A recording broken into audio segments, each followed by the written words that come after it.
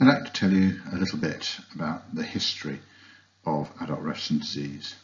As always in a talk of this kind, I can only highlight a few individuals out of the hundreds that have actually worked on a disorder, and science has got to be looked at as a collaborative endeavour, and that we shouldn't give individuals too much prominence, as it's all a collaboration, and that's how we make progress. So Refsum disease was originally described in 1945 by Sigisvald Refsum, a fisherman and later office worker who presented with progressive visual loss, was found to have retinitis pigmentosa, was deaf, had no sense of smell or taste, had short fingers or toes, had weakness of sort of glutton stocking distribution, and also had a weakness syndrome in his muscles and staggered from place to place, ataxia. And he described this cluster of symptoms as Herediopathia atactica polyneurotiformis in Latin, and it rapidly became known as Refsum disease, and that is a name that it still has to this day.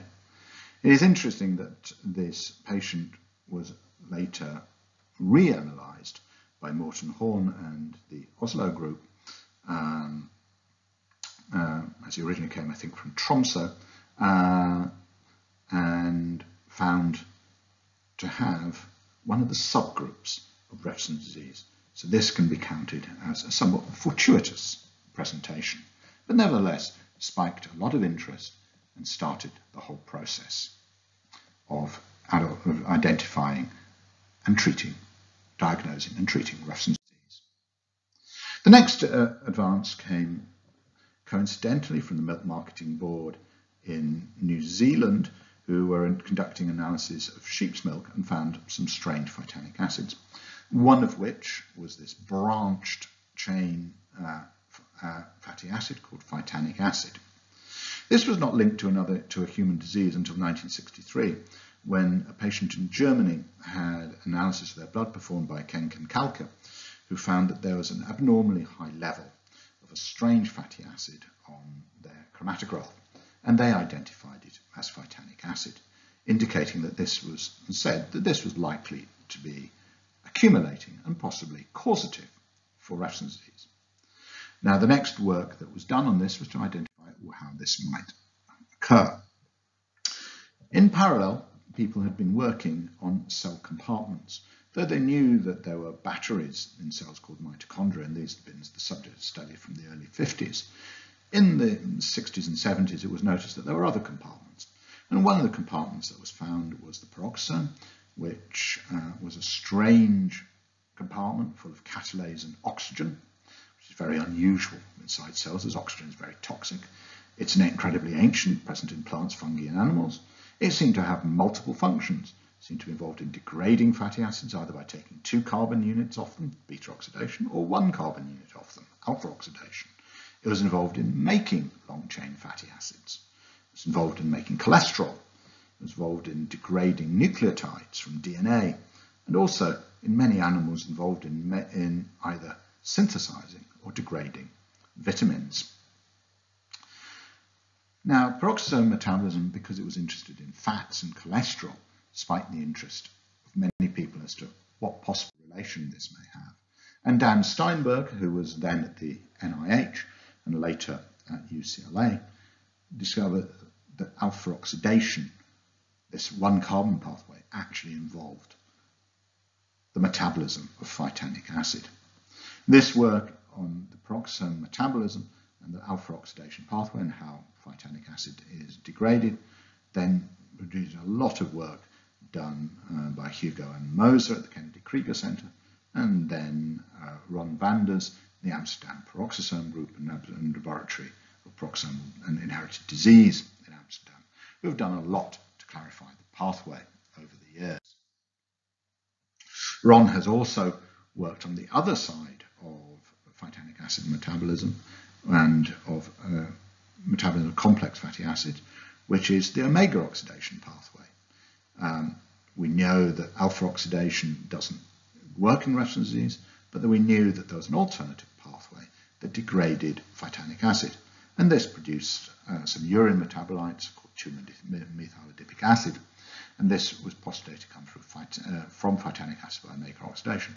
And Ron helped clarify the pathway by which this occurred, including the cytochrome enzyme that starts the process of omega oxidation by creating a new acid group, making a double acid with an acid group on either end, and then progressive shortening from the newly added acid group to produce all the successor compounds. He has also worked on the pathway of phytol metabolism. Now, phytol is what is originally cleaved off the chlorophyll molecule by bacteria, and for many years it has been debated whether it is toxic in man or not. If humans can metabolize phytol up to phytanic acid, then it is potentially toxic. And Ron was one of the people to recently identify the pathways by which phytol can be converted to phytonyl-CoA. Though the question of the toxicity of phytol still remains open. Though we had a pathway, we had a defect that was identified in cellular subcomponent structures, we didn't have a purified enzyme, and we didn't know what it looked like. And going back to the Norwegian group and to Ole Skjeldal and Stokke and Morten Horn, Ron collaborated with the Oslo group in taking 5 patients with Refsum disease who had been seen either in Holland or in Norway and identified a new enzyme. This enzyme was phytonyl-CoA hydroxylase. It was located in the peroxisome.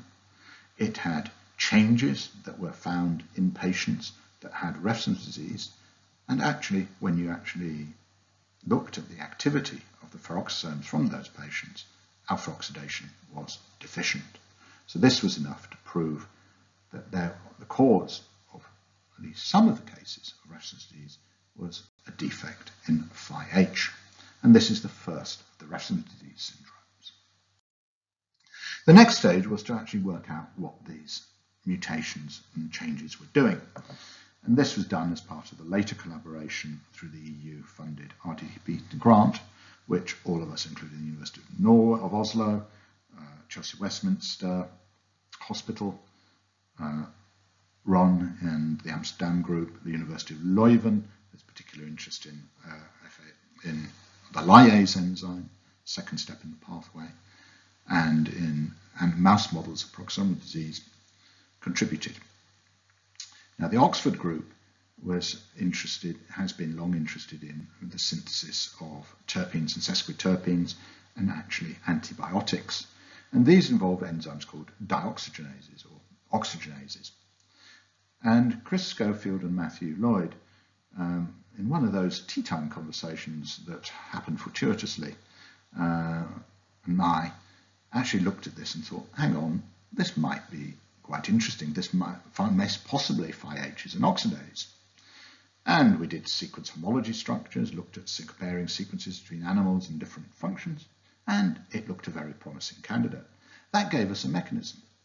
It gave us a mechanism that involved a binding site for the fatty acid. In actual fact, it involves a carrier protein called stereocaryoprotein. It involved a donor for making intermediates, and that's 2-ketoglutarate. And this binds to an HXD motif, which is characteristic of oxygenase enzymes because it has an active ion site. And and Chris and his collaborators and Matthew were able to crystallize the enzyme, come up with the structure, show it was the beta barrel, that is 7-strand beta barrel that is characteristic of these enzymes, and also to show that many of those mutations identified by Ron and Skjeldal and others groups were actually present in this particular enzyme, and many of them seem to affect this intermediate binding site. We also were able to sort of look at how the changes in the shape and size of that binding site could be manipulated, and whether we could put something else in there which just happened to have an oxygen at the right place, because there's the 2-keto oxygen that's key. And shorter compounds, longer compounds would go in. Unfortunately, because this is all compartmentalized off, giving them as external supplements doesn't work. It's a beautiful bit of chemistry to show theoretical rescue, but actually it's proved that we couldn't something that couldn't translate it into something that could be used on a wider scale. I also, in my clinical role, had an interest in genetics, looked at the cases, the 25 odd cases that we'd accumulated at Chelsea Westminster of people with adult Refsum disease. And the first thing we did to look at was gather all the families together and see whether they all mapped to the chromosome 10 locus identified by Ron. Actually, we found 2 that didn't. And those people turned out to lack chromosome 7. A quick look through the databases suggested that there was a peroxisomal enzyme there called peroxin 7, but it wasn't an enzyme. It was a complex part of a complex transporter, which involves moving proteins with a particular signaling sequence rotated at the front end and then into the peroxisome. And looking at Phi-H, it had that PTS2 signal and a signal peptide, exactly as we'd expect. And when we actually sequenced the patients and did expression studies through Ron's lab, there were defects as that. So that meant that the second cause of Refsum disease was actually a subgroup of a different disorder. That different disorder was rhizomelic chondrodysplasia, which is actually causes far more severe symptom because it also affects plasmalogens and other enzymes brought into by the PEC7 transporter. Whereas in the Refsum variant, only the transport of Phi-H seemed to be affected. Though when we looked there were very subtle changes in plasmalogens, but not enough to cause any significant clinical symptoms. So that gave us the second cause of Refsum disease. So not only did we have defects in the enzyme, we now had defects in the import of the enzyme into the peroxisome. The third form of Refsum disease was also done in Ron's lab, starting with a collaboration with Brendan McLean, who's a neurologist in Cornwall, but who I had known at the Institute of Neurology in Queen's Square in London, who found a patient with a neuropathy, a bile acid defect, and with retinitis pigmentosa. He sent those samples off to Ron's lab, and Sasha Fernandusa in that lab identified that there was a defect. It wasn't in Phi-H, it wasn't in the next enzyme down, but it was at the end of the pathway in an enzyme called alpha-methyl acyl-CoA racemase, which actually explained one of the peculiar bits of biochemistry of the pathway, which is that it didn't have a handedness. This is the enzyme that switched the left-handed and right-handed forms intermediately, and all the lower steps subsequently after that are the standard right-handedness that we find in all biological systems. So Sasha identified AMACR and found that in some cases of AMR deficiency, though the principal rise is in pristanic acid, there is a secondary rise in phytanic acid, and some of them overlap Refsum disease in how they present clinically. Now, this hasn't been the end of the story. We've known for a little while that there are other conditions that can give rise to the constellation of symptoms that look like Refsum disease. Some of the Usher syndromes, which are ciliopathies associated with deafness syndromes, give rise to a Refsum-like syndrome of deafness and retinitis pigmentosa with kidney defects on occasions as well. But then what was quite surprising was that there was a case that looked very much like Refsum disease, again found in Norway by Thomas Fiskenstrand, which showed cataracts, showed retinitis pigmentosa, showed joint abnormalities, showed a leukodystrophy, but it was nothing to do with any of these. It turned out to be a defect in 2-arachidonyl-glycerol, an enzyme involved in endocannabinoid metabolism that gives rise to a Refsum-like syndrome. Now, we already know that in Sjogren-Larsen syndrome, another aldehyde dehydrogenase gives rise to a rise in phytanic acid, but this, we don't see that the two conditions are related, and we're still completely unsure as to why you should get a Refsum phenotype, a copy of Refsum disease syndrome in PHARC. There's something here we don't understand, or something convergent in a pathway we don't know about. Now, a lot of the work in Refsum disease has been done at the Westminster Hospital. This is the National Referral Centre in the UK, and we've seen pretty much all the patients with Refsum disease in the UK, of which we think there are about 46. We've also seen referrals from Europe and from other countries now that we can use video technology. And all of this work is done by Dr. Brian Gibbard, the chief neurologist of the hospital. And there's a picture of the old Westminster Hospital above. It's now rather expensive apartments behind the Houses of Parliament. And in 1979, Brian Gibbard was presented with a brother and sister with Refsum disease who came in acutely unwell. He described, and that spiked his interest, and he worked with John Meliboria, who was the then head of the laboratory of clinical chemistry at the Westminster Hospital, to actually identify these people. So they diagnosed them with Refsum disease based on the work that had been done by Ken Kalker,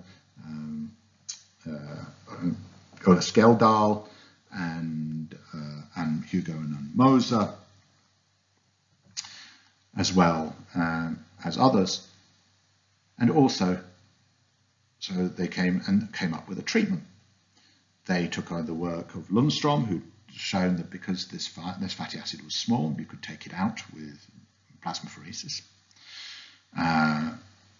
Ola Skeldal and Dan Steinberg had shown that plasmapheresis was feasible in Refsum disease in the US and in Norway, and Brian applied it to cases in the UK. He also sort of noticed that we could probably do better if we actually took the toxin out of the diet, and so therefore he came up with the idea of combining plasmapheresis with dietary intervention as a long-term management strategy for Refsum disease.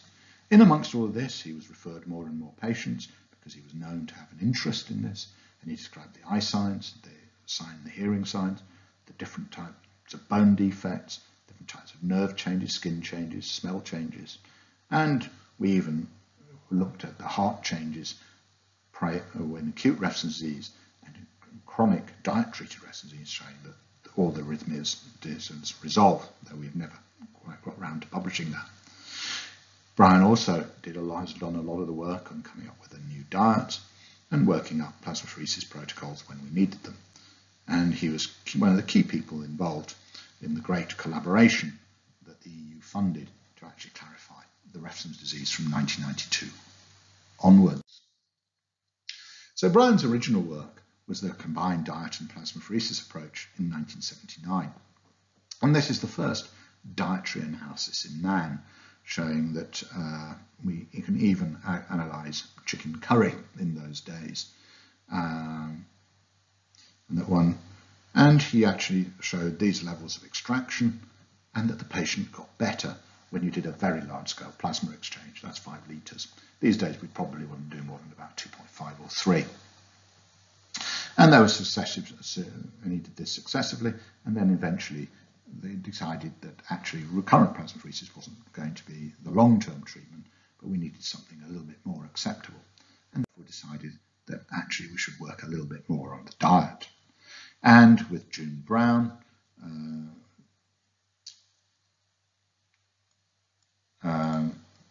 David Burston, Maggie Hancock, and lately as a new intern, a new junior doctor, myself, we did some of the analyses that came up with the Refsum diet, version 2 of it happens.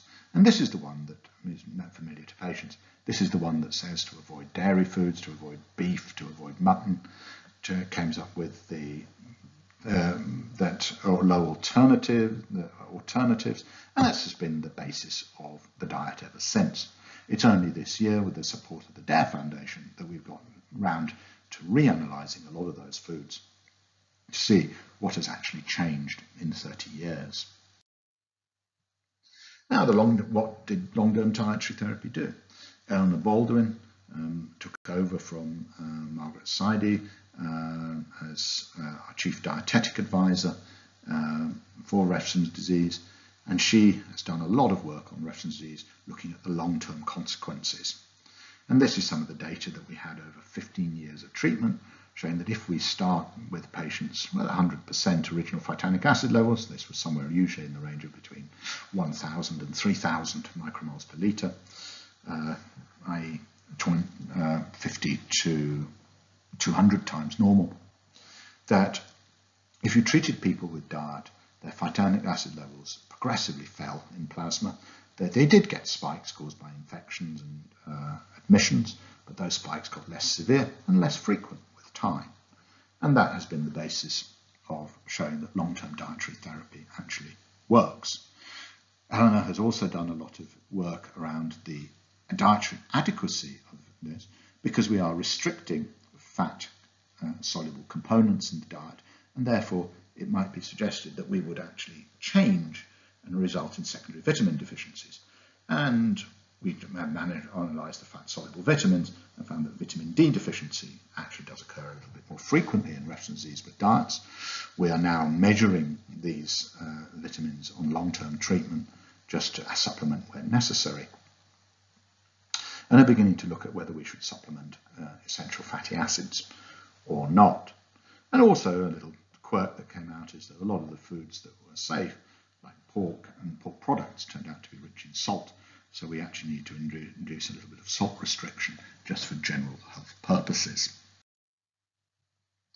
Now that was in humans, but could we actually find a treatment, a drug, a different approach? And the key to that was actually in part of the RDPPT project, which was Miriam Baas working in Leuven, along with a group that were interested in HCA lyase, the second enzyme in the pathway. And as part of Miriam Baas and with Ron, they came up with a mouse that was deficient in Phi-H. So we had a Refsum disease mouse model, and this has been characterized. Unfortunately, mice don't get the eye changes, they don't get the hearing changes, but they do get the neurological symptoms and the weakness if you feed them phytanic acid. And one of the things that we did was to look for what could actually induce omega oxidation. I'd shown from work that I'd done at Chelsea Westminster that patients who came in and did not eat for 48 hours did actually switch on their omega oxidation pathway. It wasn't enough to stop their phytanic acid rising, but that pathway was switched on. So if we knew that the pathway existed, then what else could switch it on? And in mouse models, Ron identified that the rose was cytochrome P450. These are typically enzymes that are involved in metabolizing drugs or toxins, and phytanic acid is a toxin, so this is a cytochrome 4F series. And in mice, a particular drug that we already used in humans called fenofibrate, a drug reduced to reduce blood fat or triglyceride levels, was effective. Unfortunately, when you actually look at human peroxisomes compared to mouse peroxisomes, in human peroxisomes, you don't see the same changes. So this therapy works in mice, but doesn't seem to work in man. We need to look in a little bit more detail, as possibly we're missing something, and possibly another compound that activates the cytochrome 4 series may actually work in man rather than in mice, and that still remains an active area of research. So overall, we've made a lot of progress in the last 70 years in Refsum disease, from its clinical description to dietary and interventional treatment to constant combined management and a tolerable diet for Refsum disease. We've actually defined the defects in the structure, and for this we have to be very thankful to the support of the European Union, which supported us through the FP7 collaboration between Amsterdam, Chelsea Westminster, Imperial, Oxford, Leuven and Oslo. And we've identified the pathway, the backup pathways, the signalling systems that actually drive import of the enzyme. We've identified that there's more than one cause for Refsum disease. We've identified that there seems to be a convergent series of defects that don't seem to involve peroxisome metabolism, but nevertheless cause out the same kind of end symptoms. And what the link is, we don't know. But what we have got is the basis of an understanding. And with that basis of understanding, we can look at improved therapies. We might be able to repurpose a drug. We're still working on that. We know that Refsum disease involves the acute release of phytanic acid from the liver in response to environmental stress. And if we do gene therapy to the liver, we can probably manage to rescue that defect, therefore blunting the acute damaging effects of phytanic acid. Whether we can give the Phi-H back into the eye and resolve eye changes remains to be seen, because we really don't know where the defect is in the eye cells. Is it in the receptors? Is it in the recycling of the photoreceptor system? We don't know. So there's a lot still to do, but a lot has been done, and I think the outlook for Refsum disease is that it is a very promising area for future treatment.